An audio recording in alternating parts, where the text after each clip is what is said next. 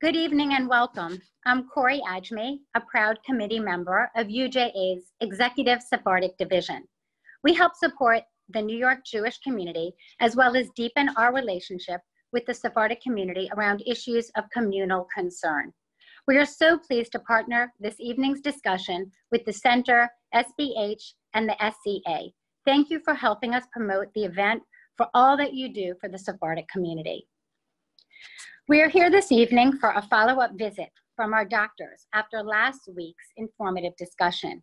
We hope this evening to have your questions answered with Dr. Salama and Stern, as well as Dr. Victor Grazi, who will also be joining our panelists to answer your questions. Before we begin, I'd like to share with you why UJA is important to me. I'm always in awe with their bold response to crisis, as they are uniquely positioned to provide so many resources to help so many.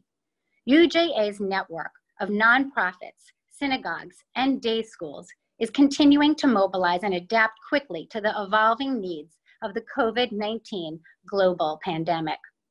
They've compiled resources to help the Jewish community navigate these uncharted waters, allocating $44 million to meet the tremendous needs in New York and Israel, focusing on the vulnerable, including food for homebound seniors, connecting with Holocaust survivors, interest-free loans for JCCs, as well as human service organizations. We're blessed that UJA is in our own backyard, with direct emergency support to the center, as well as Sephardic Boholim, and provided technical support to our yeshivot and synagogues to assist in the complex application process to apply for SBA loans. They are always there for us and our community. Also, I wanted to share a short story about the deepening relationship with UJA and the Sephardic community. UJA received a call from one of their nearly 75 agencies that they support, Hebrew Free Burial Society, that they were running short on talets for burials. As at this time last year, there were only 30 burials. Since January, HFBS has given dignified burials to nearly 150 people. Within hours, the SCA donated 70 talets, and within 24 hours, they were delivered to the cemetery. We are all in this together, and we are truly grateful. With regard to the Zoom webinar, we have muted our guests during the conversation. We are encouraging you to submit your questions via the chat function at the bottom of your screen, and our doctors will do their best to address them throughout the briefing. It's my pleasure to introduce Dr. Victor Grazi, who will be moderating this evening's conversation. He's an assistant clinical professor at Mount Sinai in obstetrics and gynecology, as well as the former president of Sephardic Boholim. Let's turn our attention to Dr. Grazi. Welcome to our program. We met for the first time via this webinar this past Wednesday night. And I'd like to do a quick recap of the material that we covered at that time for those of you who were unable to join us. We spoke about the coronavirus pandemic and means of transmission. We spoke primarily about those at greatest risk, namely those who are elderly or have what we call comorbidities or other medical conditions. We touched upon the different means of testing. The pharyngeal swab, which is a nucleic acid test to test for the presence of the virus. We spoke about its limitations. We also spoke about a very important topic of antibody testing and discussed specifically the limitations in antibody testing and how we cannot, at this point, recommend that people use antibody testing as a means of eliminating their need to social distance. Finally, we spoke about the need for people who have medical conditions, medical problems unrelated to COVID to be important. It's very important for them to remember to seek care. We're seeing a marked diminution in the number of people presenting to our emergency rooms with very serious conditions like heart attacks and strokes. And our concern, which we believe is going to be borne out by the data, is that people are hesitant to come to the hospital for that reason. And we need to repeat a critical message to everybody to present for medical care, speak to your attending physicians if you have any medical concerns related or unrelated to COVID. We then moved on to talk about different treatment options. We focused upon the plasma donations. And as the session last week coincided with the First, promising results regarding remdesivir, we spoke about that as well. What I'd like to do now, after having given you that brief recap of our last meeting, is move on to tonight's meeting. I'd like to once again welcome our two experts. Dr. Carlos Salama is an associate professor of medicine at the Mount Sinai School of Medicine and an attending in infectious disease at the Elmhurst Medical Center. Dr. Aaron Stern is an assistant professor of medicine at the Mount Sinai School of Medicine and Mount Sinai Medical Center. He is a nephrologist by training and has been dealing on a consistent daily basis in the intensive care units at Elmhurst with patients with COVID. I'd like to welcome you back and thank you again for taking the time to join us from your busy schedule. Thank you. One of the things that we didn't have much time to get to last time and we hope to focus on today is more of a true question and answer session, where we were able to glean questions that we received both during the last session, and perhaps some we received tonight, that are on people's minds. I'd like to point out to our audience that a lot of the questions that you've asked may not be raised by me or read by me verbatim, but a lot of the questions have a good degree of overlap. So please listen carefully to all the answers, even if the question doesn't sound familiar to you, because the answer we'll be providing may in fact be an answer to your question as well, even if it comes from a different text or a different source. So we talked at the first the first session about transmission. I'd like to spend a little bit of time talking about what we call fomites. Namely, we know that the virus is primarily transmitted through sneezing, through coughing, through breathing through the air. But we've been given some information. I'd like for you to elaborate on it, please. What's the risk of getting the virus from a tabletop, from a doorknob? How do we prevent that from happening if it is in fact a risk? And with most of the questions, I'll open it up to either of our panelists, either Dr. Stern or Dr. Salama. Whoever presses the button first wins the prize. Okay. Aaron, let me start with that. So fomites have been a puzzle with regards to COVID-19.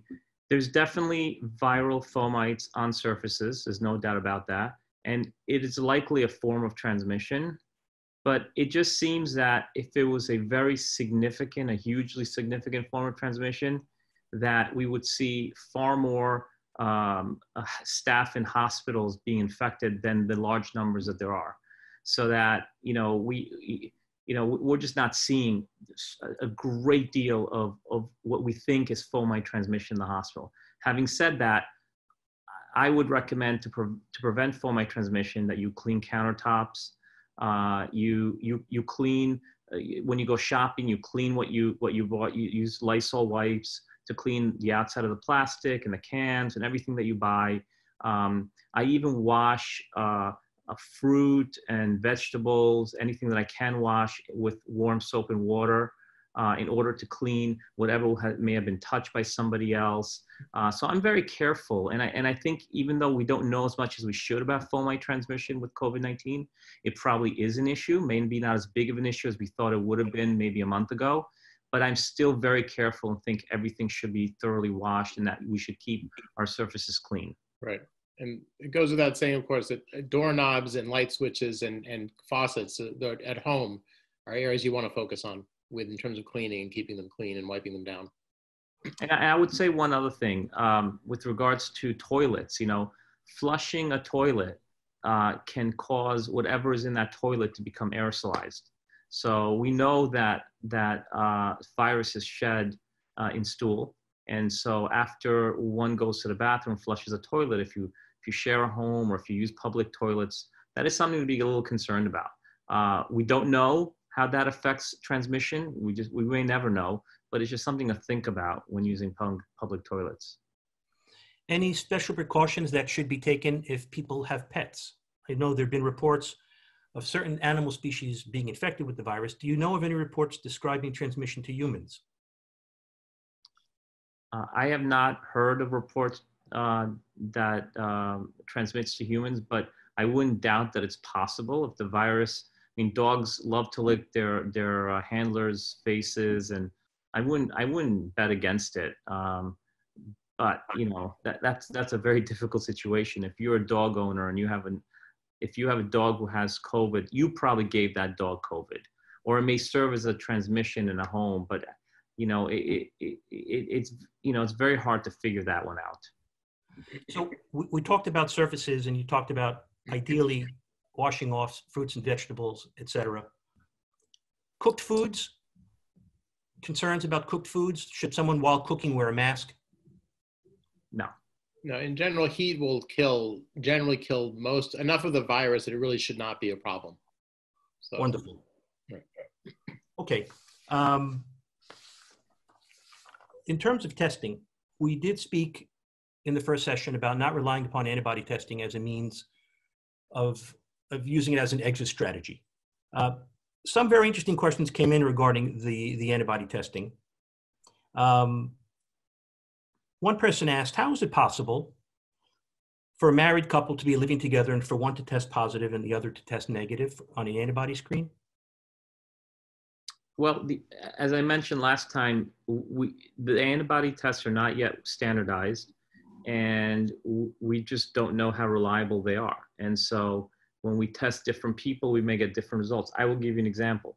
One of the doctors who I work with, who's in office next to me at work, he had COVID-proven disease, meaning he had a swab that was an antigen test when he was sick, and he tested positive. He then got the blood test that was being offered by another institution in our hospital, and he tested positive, and he had a 1 to 960 titer, good titer. He then got another test that's being offered by another institution as part of a study in our hospital a few days ago, and he tested negative. So you can see there that between two different antibody tests on the same patient, someone we know had the disease tested positive and negative. This shows that we need to figure these tests out first before we use them widely in order to determine who is positive, who's negative, who transmits, who doesn't transmit. And furthermore, we have to make sure that people who are positive cannot get reinfected. So that is all. So with regards to a family, one of them may have been a false negative, another one, maybe didn't get infected. People are different genetically, and some people, I'm sure, genetically are more likely to be infected than others. So it's possible one was positive and one was truly negative. So there's a lot of possibilities there. Yeah, I think it's important when talking about testing that we reiterate a very important point from last meeting, namely, there are a lot of tests out there that haven't been validated. The FDA issued what they called an emergency use authorization in EUA, where they didn't require the companies to necessarily go through the extensive vetting process. Some of the companies have this emergency use authorization, but there are definitely many locations that are offering completely unverified testing. So if you're going to have the testing done, we believe at this point that it really should be done either as a public health measure for the local authorities to gain a sense for what the prevalence of the virus is in the community, or if you're interested in participating in a plasma donation program. Other than that, at this point, I would like your affirmation that there really isn't very much value in an individual being tested, antibody-wise. I think that's correct, because there's too many unanswered questions, and it may give false hope or a sense of, oh my God, I thought I had it, I don't have it. So I think that's right. But I also think in terms of a timeline, in the next month, 2 months, it's going to be much clearer what, in terms of going forward, which tests are good, which ones are reliable. And so every week brings us closer to sort of a consensus. And I think that's something that we can look forward to. We're kind of living in slow motion right now with this disease, right? We're every day gives us new information, and it's kind of like a slow motion roll forward of what's happening. Whereas normally a month goes by, you hear more information. We get drips and drabs every day, and it makes everyone a little uncomfortable. Another question that came in regarding testing, if one has the nasal swab, which is the one looking for the presence or the absence of the virus as opposed to the antibody testing, just so our audience is clear. The question was, if I was tested this morning, received my results and I'm negative, for how long can I assume, if I can at all, that I'm not contagious? That's the billion-dollar question, isn't it? Yeah. As was mentioned last week, the swab has about a 30% false negative result. So 30% of people who are positive may test negative. And so you can't say for sure that you're not infected or contagious. Now, It's possible that people who are negative have less viral counts, and that's why they test negative, and thereby being less contagious. But we can't say that they're not contagious. Right. If they're truly negative, meaning if we had a 100% gold standard test, we would say that they are not contagious until they come in contact with someone who potentially infects them. But we don't have that gold standard test right now. I'd like to move on to discuss a very specific population, one that I'm seeing in my practice, and that is the impact of coronavirus in pregnancy. Fortunately, to date, we have not seen a greater incidence of severe illness in women who are pregnant who get the virus compared with their non-pregnant cohorts.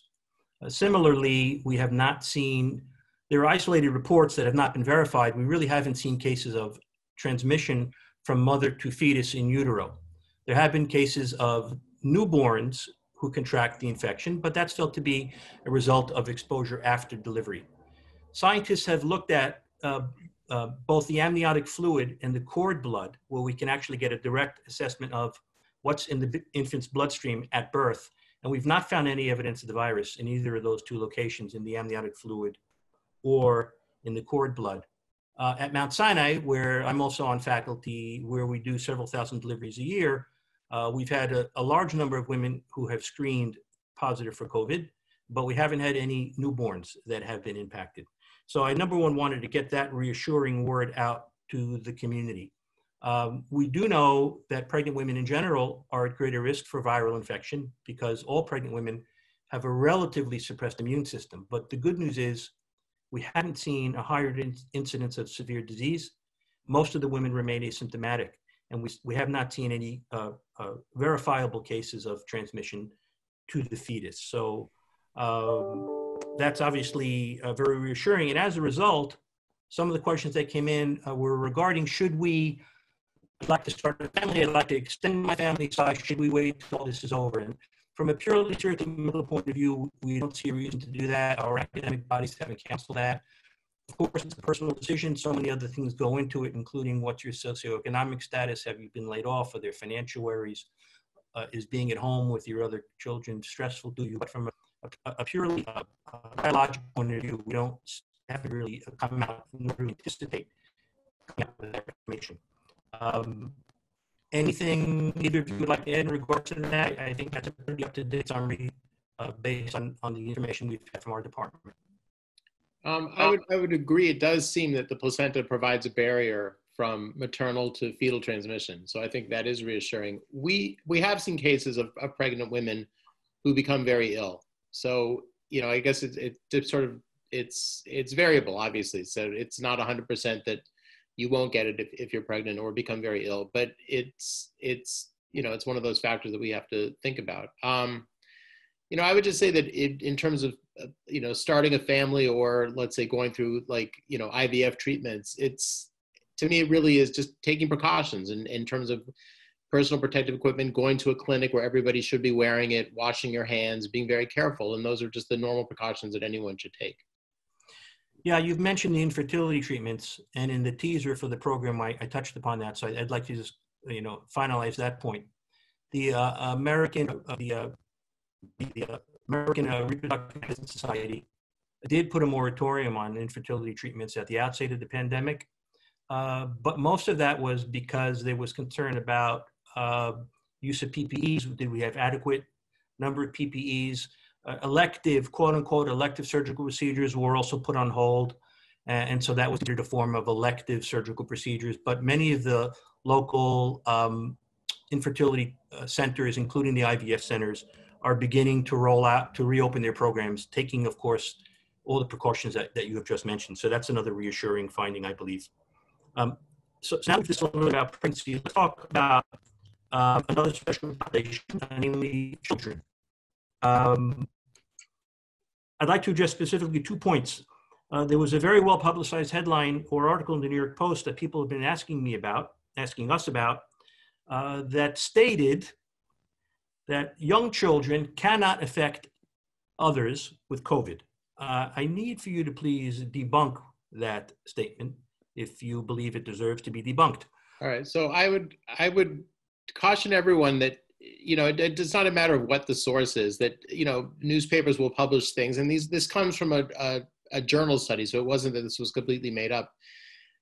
I believe they were referring to there was an outbreak in Switzerland at a ski lodge, and they found that one of the children had the virus and somehow did not infect anyone. And from that, they sort of extrapolated that, well, the kids just don't do this. But that's, from a viral biological point of view, that doesn't make sense. And there have been cases where children have transmitted it to others. So it's in this disease, there's no way anything can be 0 or 100. There's always sort of, variations and gray areas and things, but nothing's ever 100% or 0. Yeah. So the next, go ahead. Please. If I could add just 2 things, is that, since kids get less disease, you could make an extrapolation that possibly they may shed less because they have less virus. But as Dr. Stern said, I agree with what he said, that kids can transmit. I think this idea that they can't transmit is something we don't want to start talking about until we have really good data to support that, and we don't have that. Number 2 is that kids in the first year of life are at increased risk of more severe infection than older kids. So we do have to be more careful with newborns. So I would say if you do have a newborn at home, do try to be more careful about going out and interacting with other people, because if your newborn baby does get sick, then although most of them do very, very well, as you mentioned, from being in a hospital with moms who are tested COVID positive, we do need to be more careful about them. And we have actually, in our doctors who have newborn babies at home, we've been more careful with them and having them work from home more than others. Yeah, you raise an interesting point that I hadn't necessarily thought to bring to the discussion. What does a mother do who's delivered a newborn and she's COVID positive, whether she has symptoms or not? There's a bit of uncertainty as to how we ought to handle that. Some academic councils, some institutions are recommending that the mother continue to be with her newborn, to continue to bond with the newborn, to nurse the newborn, just to be very, very diligent with wearing a mask and hand washing. If they're using a breast pump, to make sure to clean it carefully between uses, et cetera, and that we should otherwise encourage engagement between mother and newborn child. Some institutions, not the one that we're at, not at Mount Sinai, some other institutions have recommended that mother and child be sequestered independently from one another. As we've said, some of the things we've discussed, it's a risk-benefit ratio. Not only there's potential benefits, but also some of the uncertainties. But I think the majority opinion seems to be that with careful masks, careful washing, that mothers and can be together. Yeah, I mean, it's also possible that the mother is passing antibodies through the breast milk to the baby. So the risk is probably bigger if someone brings home coronavirus to the mom and child simultaneously. Then if the mother is infected, then breastfeeds the baby who's recently born, and that baby's receiving some passive immunity. So there's that issue as well. I don't think we know any of the answers yet, and so we have to remain careful. Any members of our audience who've read today's paper or watched this evening's evening news are probably anxious about the following question. There are beginning to become, widely publicized, maybe been for a while, that I don't know, there are beginning to be reports about COVID infections in children. I want to be very clear to our audience that we promised you last session, and we'll continue, that will always be factually based. And I don't prepare Dr. Salama and Dr. Stern with the questions beforehand. This is more of a good dialogue. But I did make sure to let them know I'd be asking this question in time, because I wanted to make sure we did so with sensitivity, with level-headedness, because it's very easy for us to create a situation of undue panic. So can you please address some of these reports that have come out, particularly in the New York metropolitan area, in the newspapers regarding infections in children? Yeah, remember that New York City is a city of almost 10 million people, and we've been hit very, very hard. So we've had hundreds of thousands of cases, many of which have gone undiagnosed, right? And so when you have this many patients, even though the rate of infection of children is extraordinarily low, when you have this number of a denominator, you're going to have some kids who get infected and sick. And when you get some kids who are sick, some of those are going to get very sick. And so there have been some critically ill children admitted to hospitals. That's been reported in other places. This is nothing new. It's just that the percentage of those infections is much lower than it would be for older people. So as you get older in age, obviously the oldest get the sickest and have the most infections, and all on down to the children who get the least number of infections. So yes, infections and critical illness can occur in children. It's just thankfully extraordinarily uncommon. Great, thank you. Okay, the big question that's on people's minds, we saw it this past weekend as the weather began to turn warm, and as people are now going to week 8 or week 9 of staying at home, is the summer. And we touched very briefly on it this past session. I know each of you working on the front lines against this pandemic have brought your own approach to how you're dealing with your own family. So if you're comfortable doing so, can you share with us, please, each of you, what you've been doing in terms of being with family, coming home, not coming home, how to approach that, and then we'll move forward from that into some perhaps precise recommendations that we can make regarding summertime, family merging, et cetera.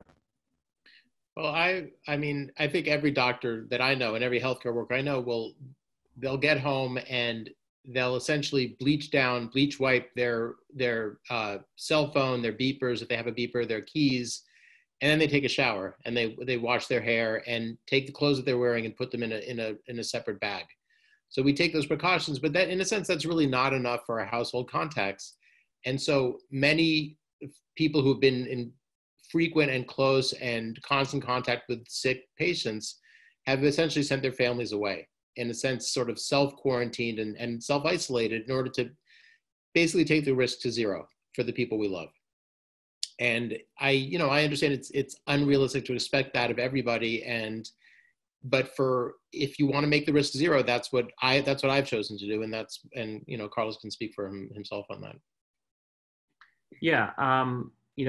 My family went away when this started. Actually, a week before this all started, we were thinking ahead, and my wife and kids left the metropolitan area. They're now in North Carolina, and so for 6 weeks, we stayed completely apart from each other.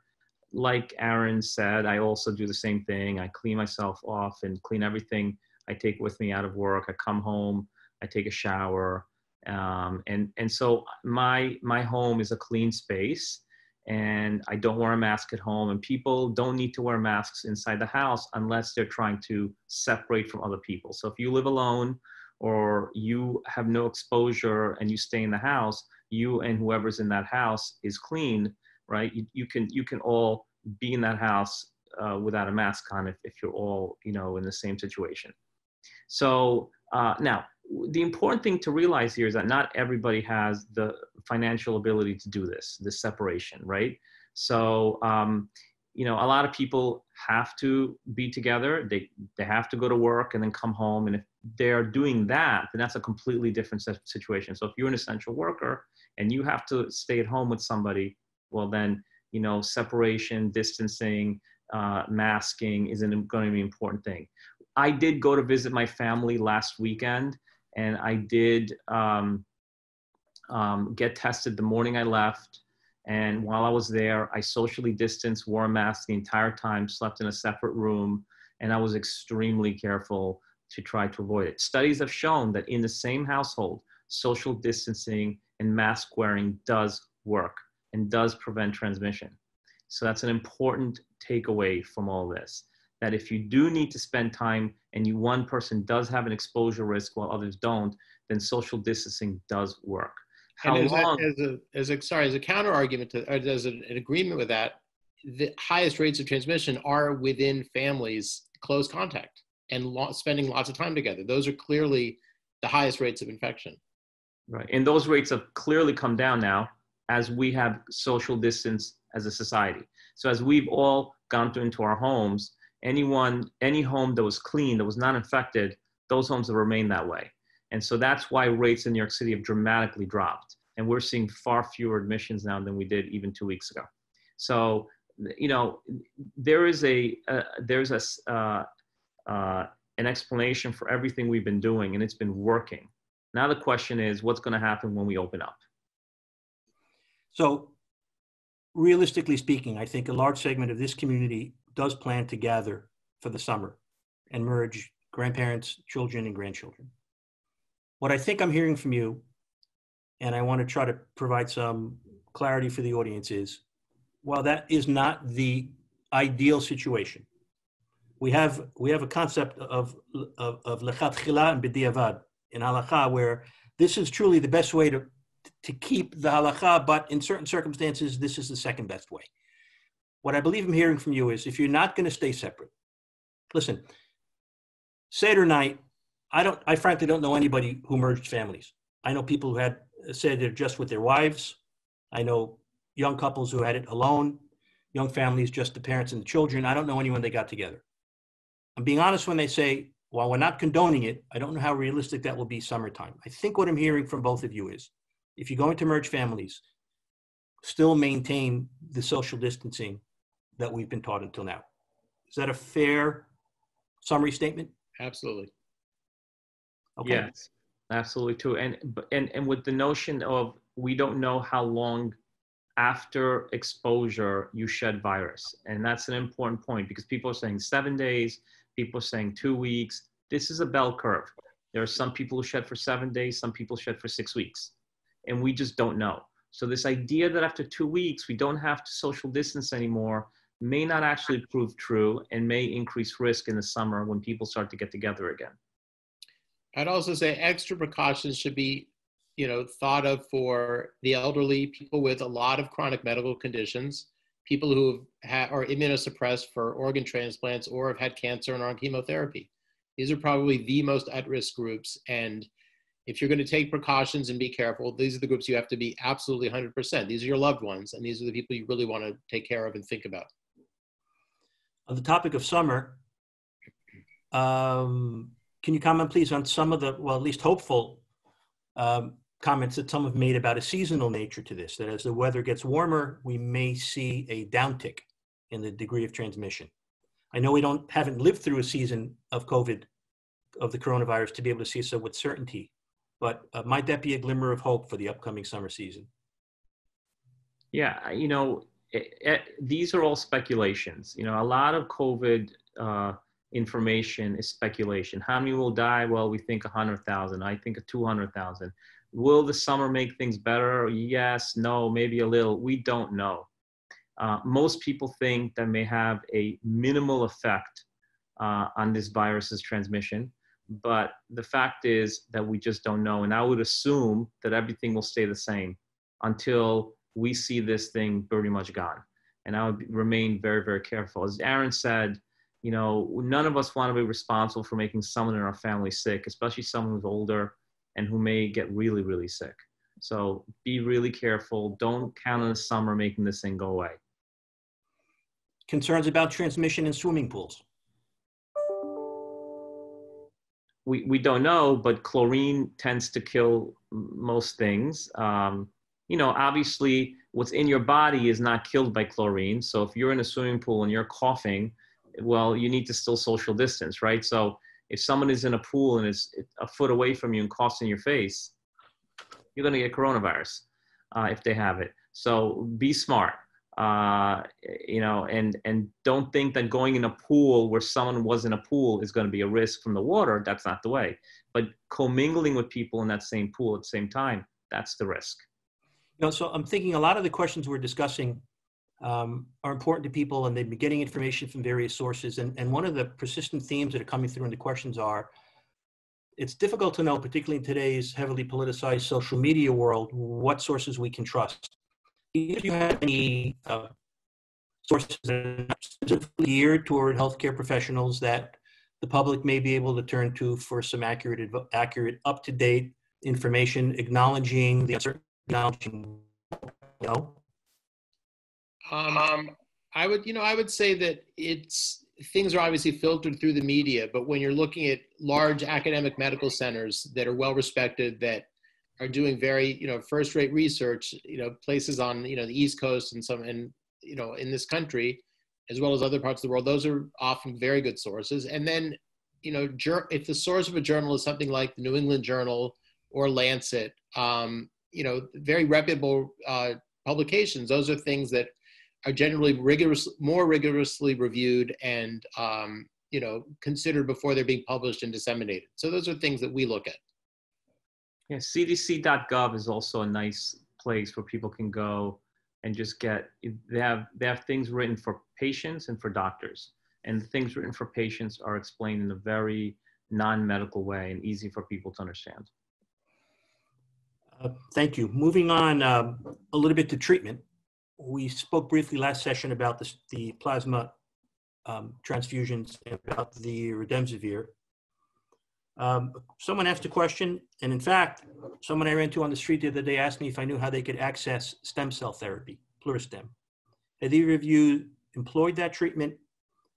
If so, please tell us your experience, and if not, can you share with us what the theory behind it is and whether that's actually a potential viable treatment option?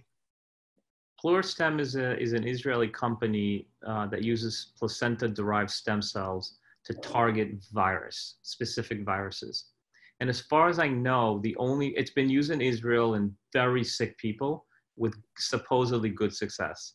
And the only hospital here that's using it, as far as I know, is Holy Name Hospital in northern New Jersey. I read about that a couple of weeks ago. But that's a hopeful treatment that's in the very early stages. Plasma transfusion, there's no placebo-controlled trials out yet regarding the efficacy of plasma transfusion, but plasma transfusion is a treatment that's been utilized for decades to treat all different kinds of diseases. In the pre-antibiotic era, for example, people used neutralizing antibody to treat people. So we think that it's something that would be a useful treatment, but we just don't have the data to support it right now. We are using it a lot in our hospital because we think it's one of the more viable treatments. And the risk to the donor with plasma donations? No, there's no risk. Raised, and there should be no risk. Yeah. Right, and your body continually makes antibodies, so it's not that you're going to run out. You replenish it. The body, it's sort of constantly being turned on from once you've had the disease and you've eliminated the virus. I want to once again point out what we mentioned at the outset of tonight's session. A lot of the questions that have come in, and thank you all for sending them. I may not be reading your question verbatim per script, but the discussions that we've been having with Dr. Salam and Dr. Stern are answering the overwhelming majority of questions that have come in. So again, if we haven't quoted your question per se, please remain attentive, and I'm sure we've answered most, if not all, the questions that are coming through the panel. Okay, and that's same with some COVID patients is an increased risk of blood clots.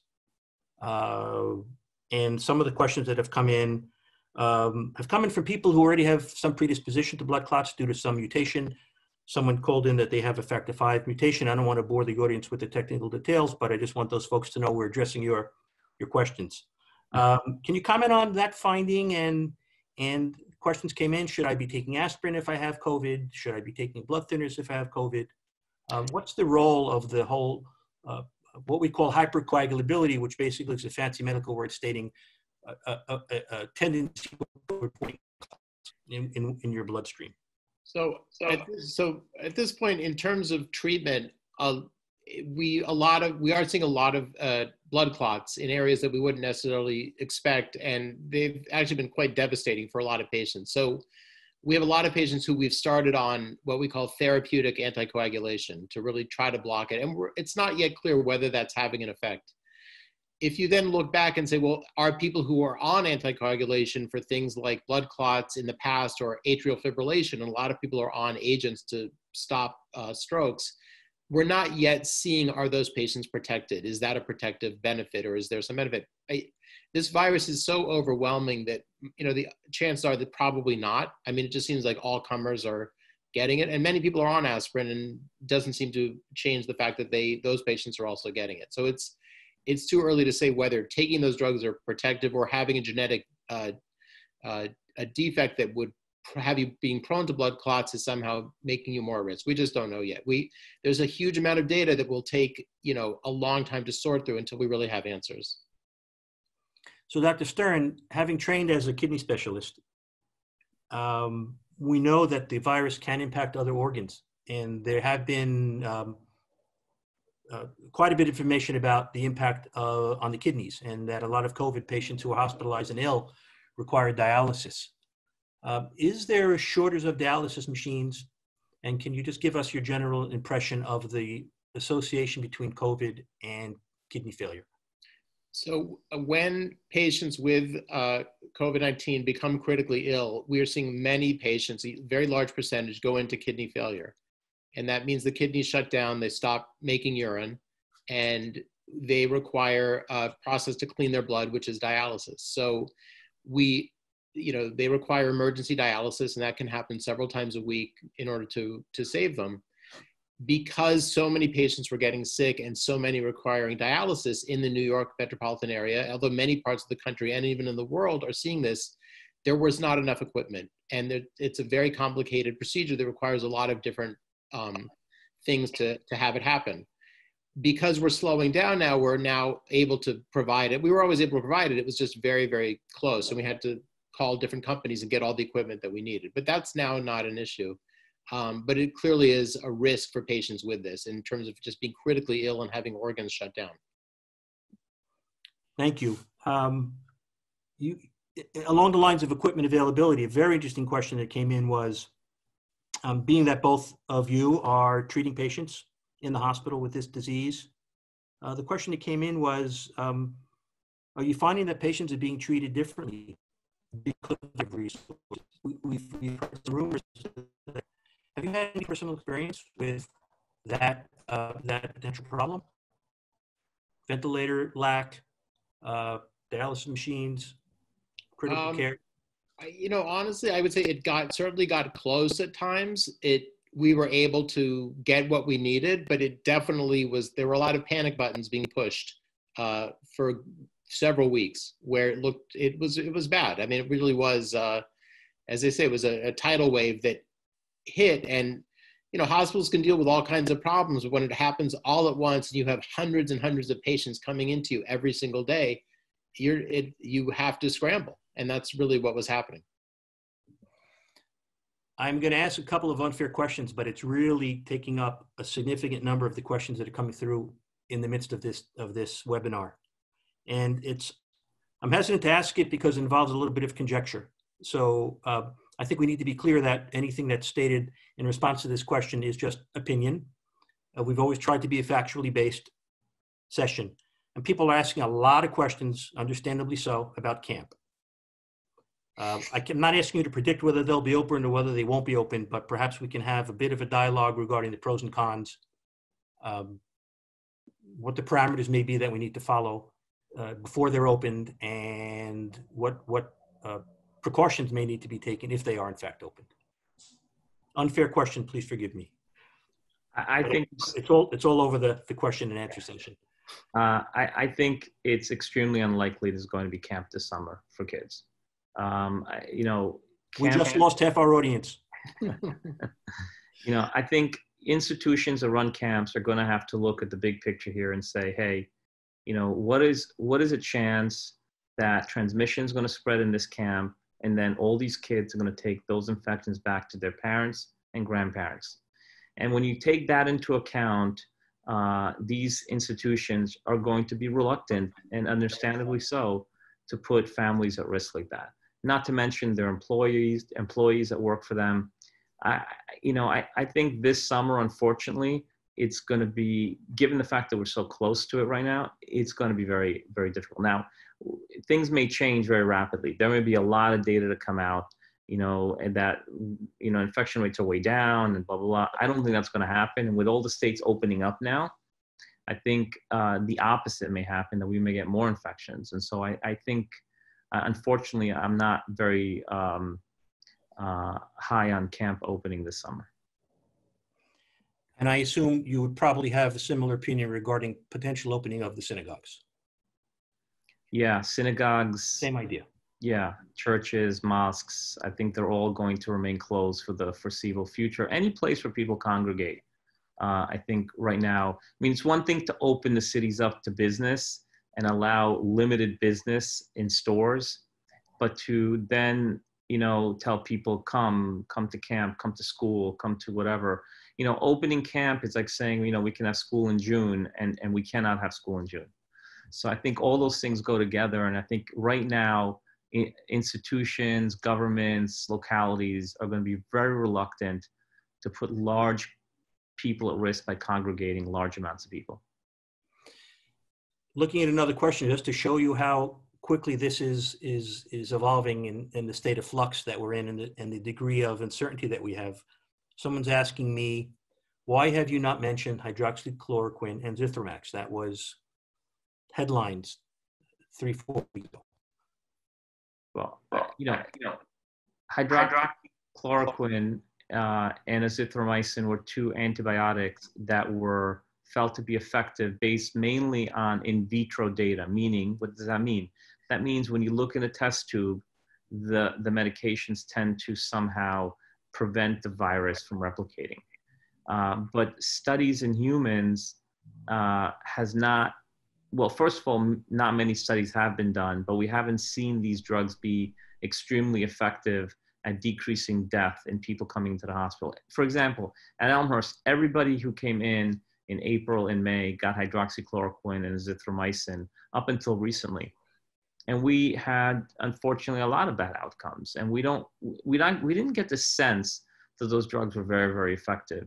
And so until there's a we've now gotten more, measured in what we do. And until there's a prospective study to show that hydroxychloroquine or azithromycin are effective in humans versus placebo, meaning sugar pills, then I think there's not going to be a lot of enthusiasm about those drugs.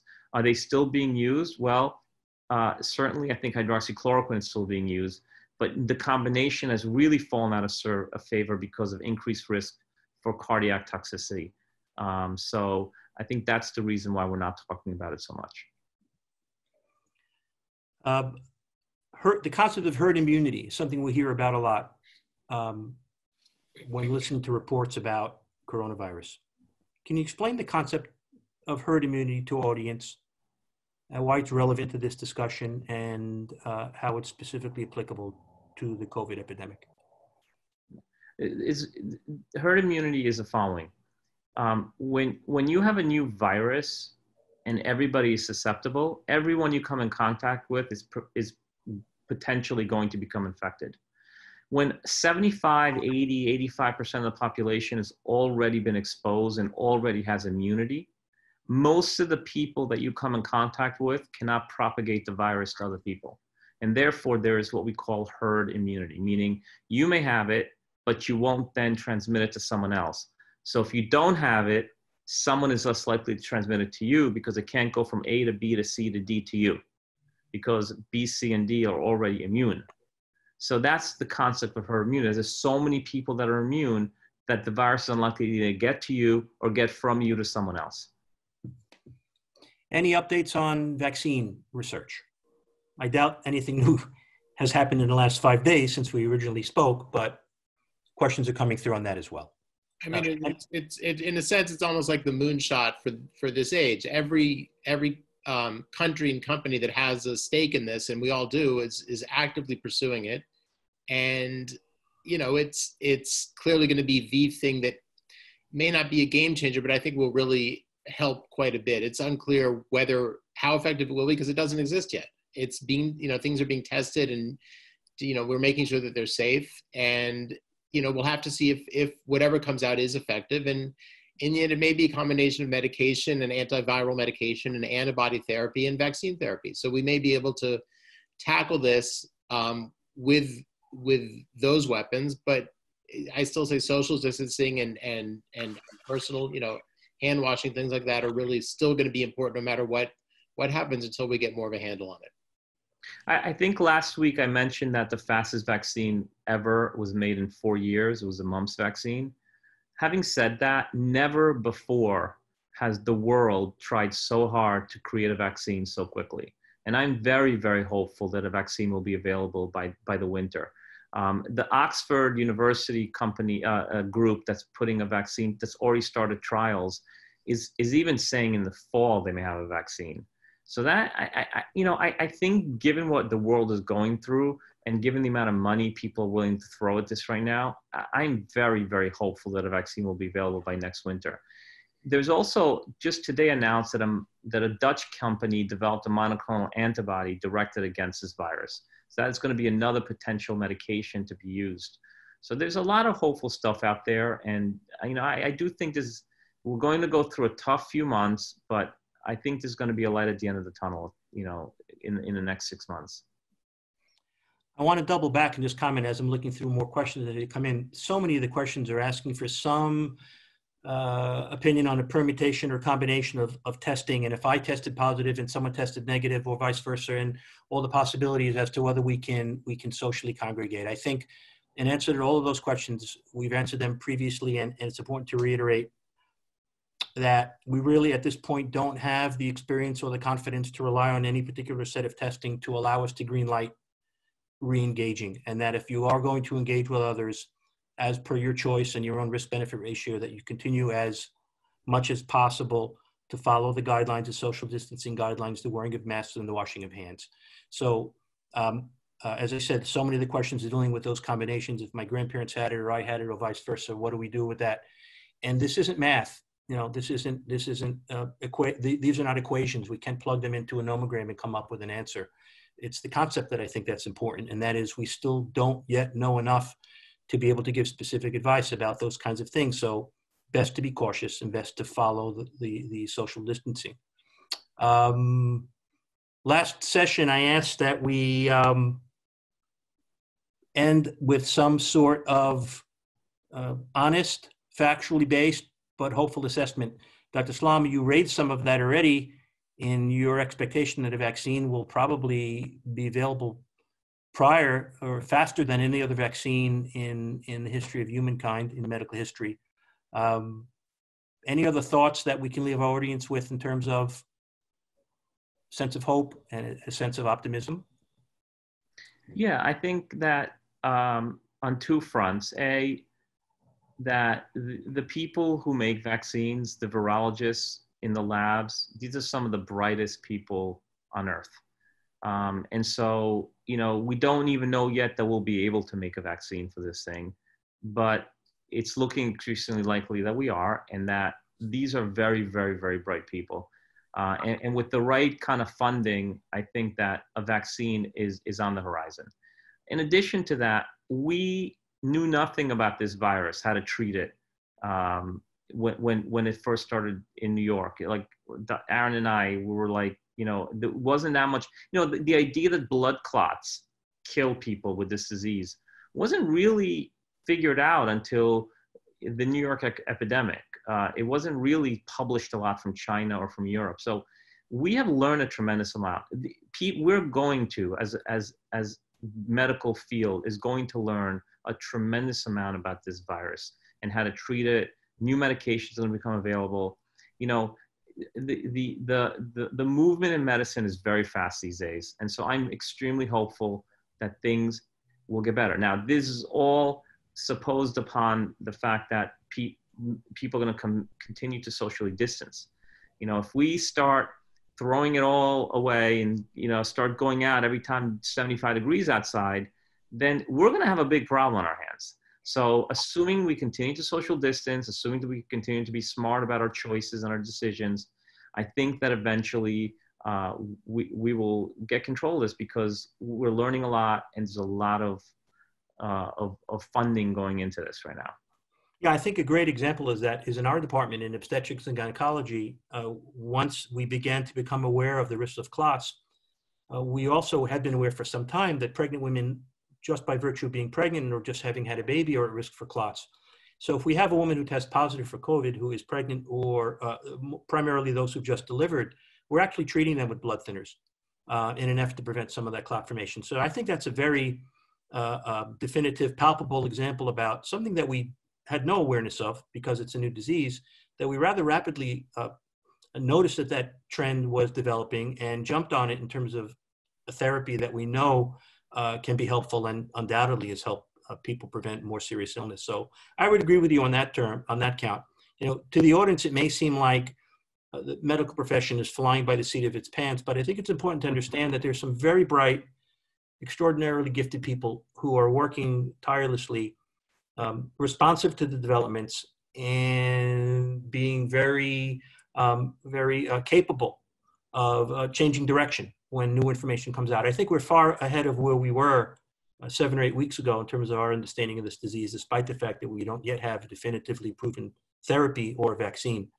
Dr. Stern, as someone who's in the ICU on a daily basis, again, trying to get from you a sense of some optimism based in fact, can you please just share with us your experience at the peak of the number of admissions, hospitalizations, intubations, et cetera, all the parameters that the governor follows and reports to us in his daily briefings, and where we are now? Clearly, it's still a serious condition. We still have a census full of patients, but I think it will be helpful to us to see that progress has been made on the front lines in terms of what you're seeing day to day. Well, I can say that the hospital has taken a palpable, has a palpable sense of relief that the numbers really are down, and that we, as I say, we really have flattened the curve.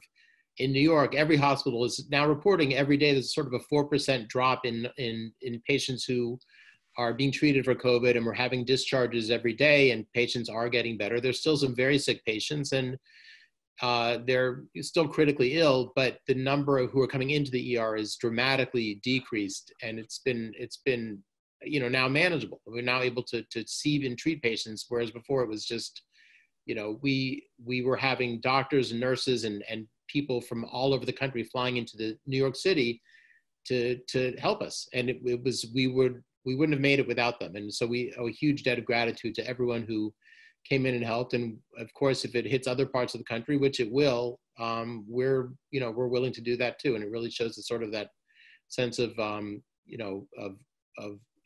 help that we want to give each other.